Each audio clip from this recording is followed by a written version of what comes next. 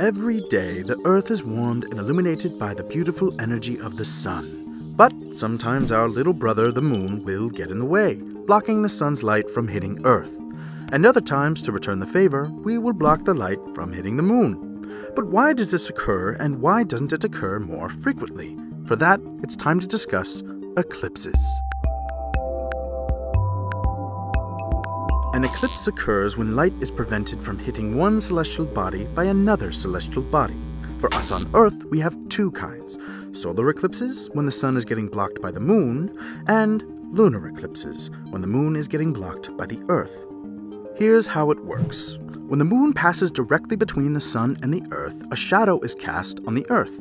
The darkest part, where there is a full shadow, is the umbra, and this partial shadow is the penumbra.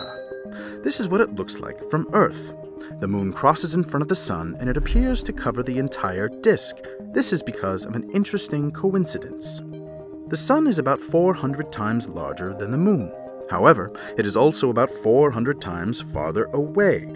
Because of this coincidence, in the sky, the moon and sun appear to be the same size. That means when the moon crosses in front, it can cover the entire sun. However, this phenomenon only lasts approximately 7 minutes and can only be seen by a small portion of the Earth, making solar eclipses a rather rare sight. But I wouldn't recommend seeing them without some pretty fancy equipment like these glasses. Depending on where you are in the umbra or penumbra, the light can seriously damage your eyes. You wouldn't look at the sun during the daytime, so don't do it during a solar eclipse. Now let's look at the lunar eclipse. This occurs when the Earth casts a shadow on the moon, and they are much easier to witness. Lunar eclipses last approximately an hour and 40 minutes and can be seen by anyone on the night side of the Earth. So, if these eclipses happen when the Earth, moon, and sun line up, why don't they happen all the time? Glad you asked. When viewed from above, this lineup happens twice during every lunar orbit, during the new moon and the full moon. However, when viewed from the side, we see the reason.